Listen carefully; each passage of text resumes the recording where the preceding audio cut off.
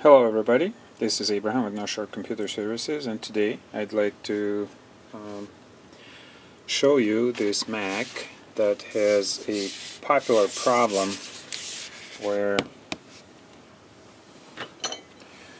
a headphone jack was broken off and a piece of it was left in there. Now there isn't an easy way to get it out, so we have to take the computer apart. I'm going to go through with the procedure on the camera to show you how to fix this problem. Okay, so for that we'll need some tools, kind of a couple of pointy tools, something like this, maybe a curved tool. We'll definitely need a screwdriver. So let's begin by taking out the screws.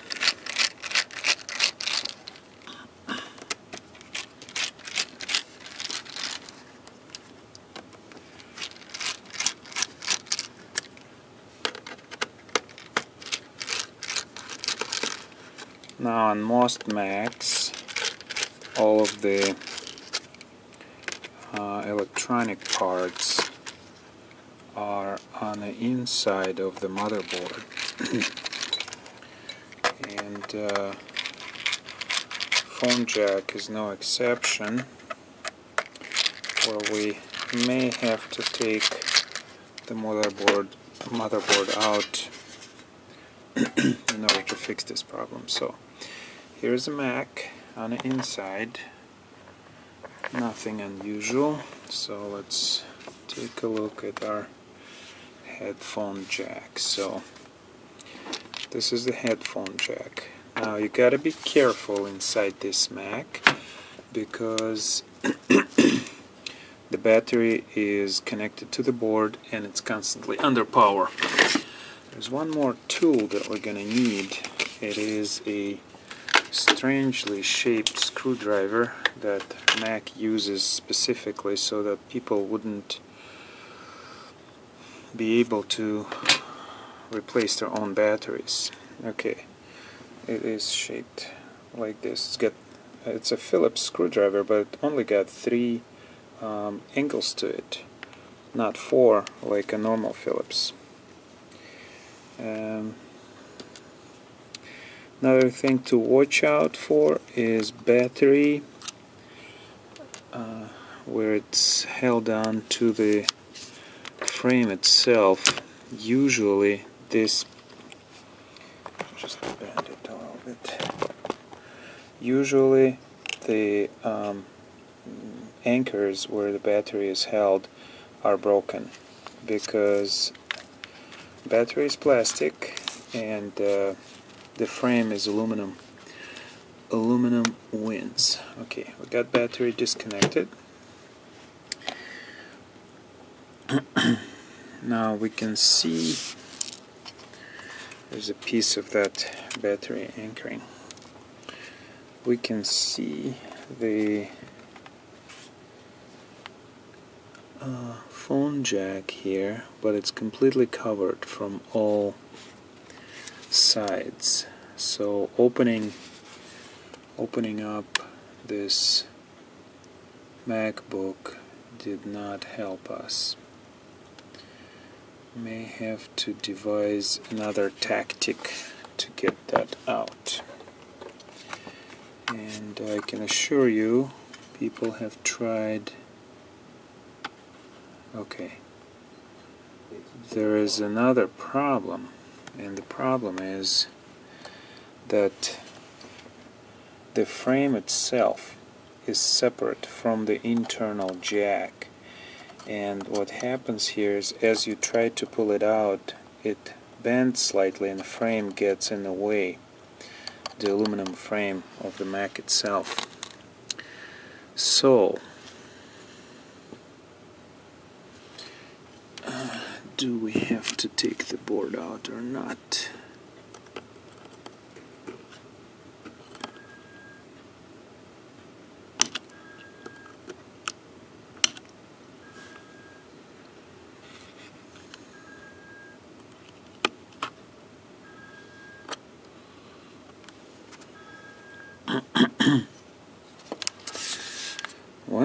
isn't an easy way to get this out. A very interesting problem, I must say. Now, so far I'm just trying to do this without having to pull the board out, but it may not be okay. I'm a little bit afraid that we can damage the board, so we're going to pull it out. So I'm going to disconnect these cables. Alright, there's nothing to be afraid of pulling the motherboard out. You have to be careful. Disconnecting. Okay. So make sure now this part here, you have to lift the cable or lift the latch and pull the cable out. I've seen people break this because they were just pulling on the cable without lifting the latch. Alright, then we have to get this one out. This one, I think it's a keyboard. This one.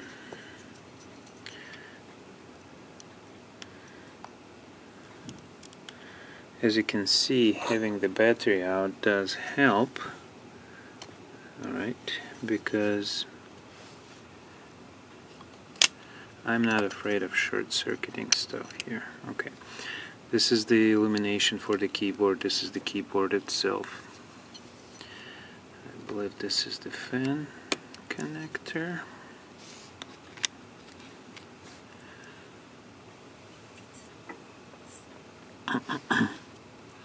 Alright, that's one more. This one just pops. Alright.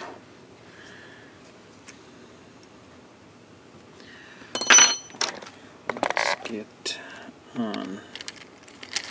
We'll pull the fan out first. Now, if it gets to the point where we have to take apart computers to pull all these parts out, it's a good idea to make sure that the radiator inside of the fan is clean. And as you can see, let me get a tweezer.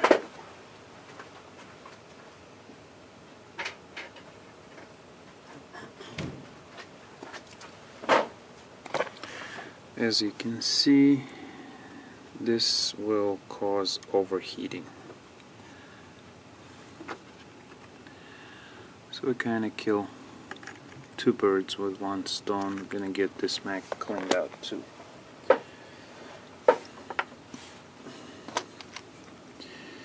Alright. Get the screws out.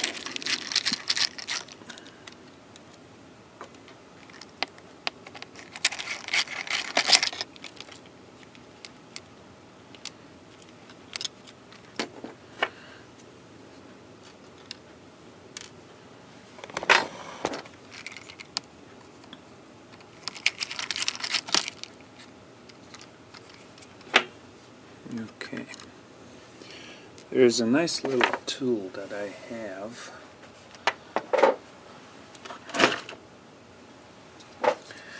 It's called magnetize, demagnetize. If you put the screwdriver into magnetize, then miraculously the screws will stick to the screwdriver, and when I no longer need it, I could demagnetize my tool, and the screws will not stick to it anymore. Okay, we have the board is wiggling. It is a good idea to pull the RAM out. I didn't think we needed to, but it might be in the way.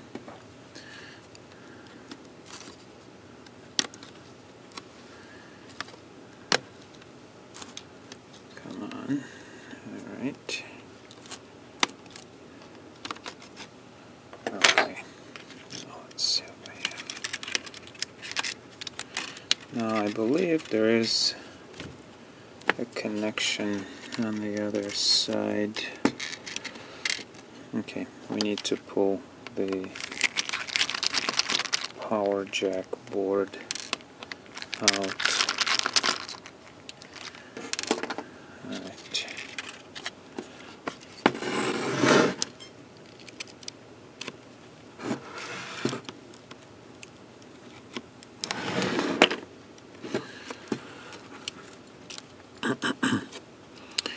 Now, having a camera between me and the computer is not that comfy. Okay, yeah, there is another connection in there. And I love Apple for making it easy to pull the board out. And I believe partially this is done so that inexperienced people would inadvertently damage the board. Okay, we don't really need to disconnect that other connection. We have our goal right here, so what I'm going to do is open that, give it a little angle, and this is the part that we're going to need. Okay, it's a lot more accessible right now, I believe. We can use one of the pointy tools right here to get it out.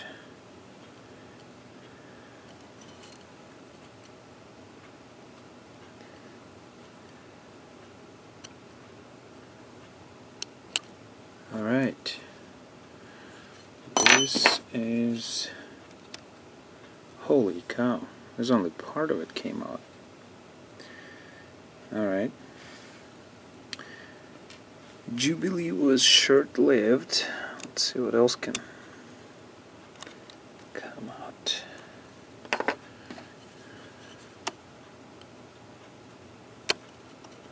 See, the problem here is the phone jack has a small indentation on it so that it's held in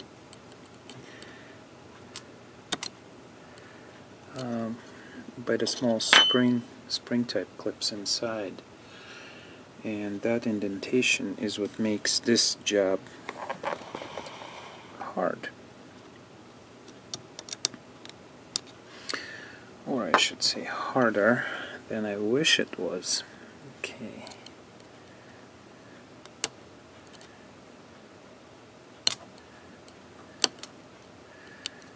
And unfortunately there is no easy way to do this. Some computers that I've seen, they have the access from here, so we wouldn't even have to go this far. This one, it's fairly well sealed. Not easy. Yeah, not only is it sealed, it's also soldered to the board on the bottom, so we have to unsolder the connection to get it out. So I'm going to see if I could use one of the tricks.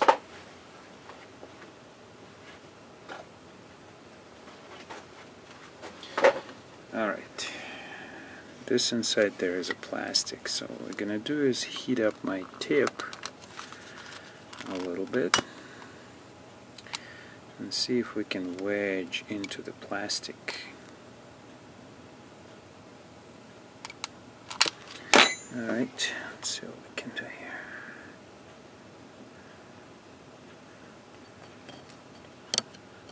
Alright, well, it helped a little bit. Piece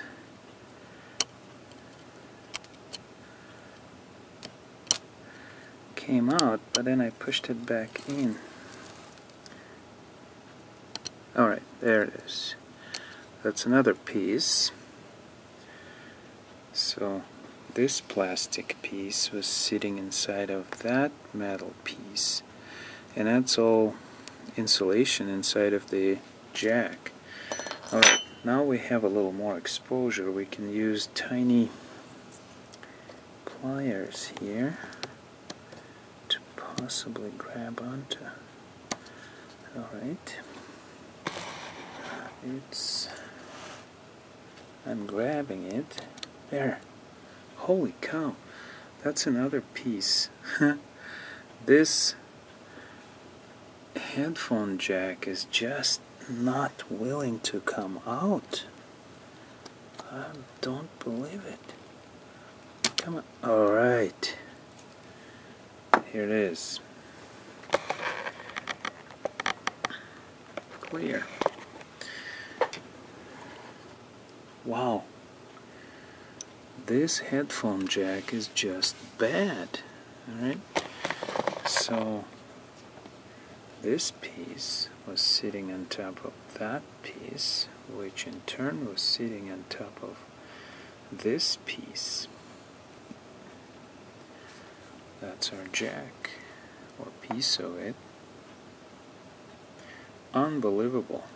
Alright, well, now we got it out. We should probably test it.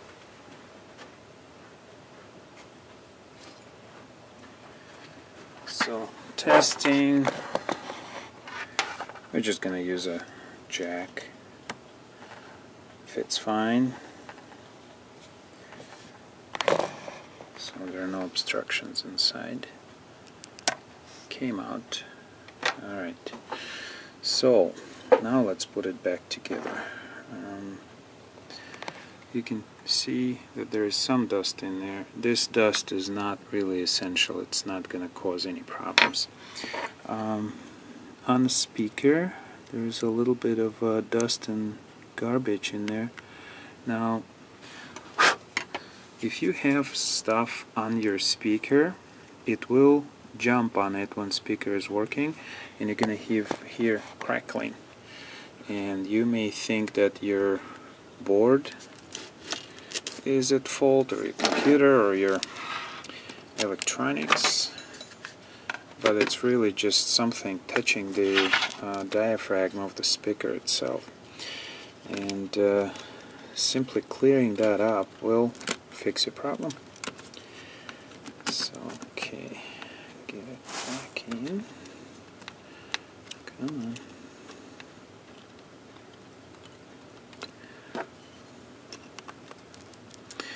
Once again, there is truly no reason for this to be this hard on assembly or disassembly, but manufacturers, not just Mac, all manufacturers choose to make it more complex, because this means fewer people will go inside and try to do the work themselves. If they do go inside, come on, most likely they'll damage something. And if you damage something, you kind of bang your head and say, oh my God, what did I do? And what are you going to do then? You're going to go and buy another Mac. Why? It wasn't Mac's fault that caused you to, for example, break your earphone jack. It wasn't Mac's fault that when you went inside, tried fixing it, you broke it. No, it wasn't. But I do blame manufacturers for making this so complex. If you look at the advertising about the Mac, this particular Mac, they're boasting about how perfect the machine is, and how much time it takes them to machine the casing and all the other good things about Mac. What you don't hear is how repairable these machines are. And although in experienced hands this is not a unusual situation, most electronic circuits are densely populated. Even for experienced people, it does not have to be this involved. It could be a little simpler. Alright, just want to make sure. Okay, this is the last screw. Alright. Now let's reconnect our cables. This cable is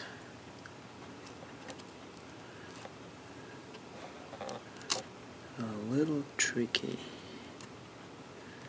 to get back in. Alright.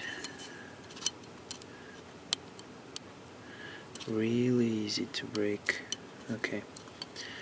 But alright, it's in. Under angle. There. In, and it has to lock. If it locks, and it did, then it's in. I did see this connector broken, and it is possible to resolder that connector, although I do not wish it upon anybody to do it. Okay, let's get that in. Come on, little thingy. There. That's better. Lock. This one. Come on.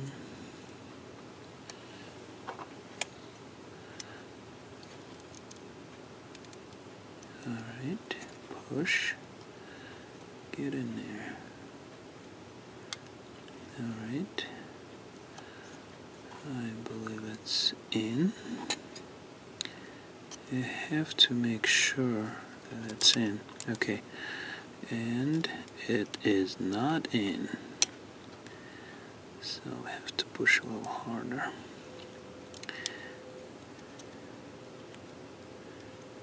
Okay.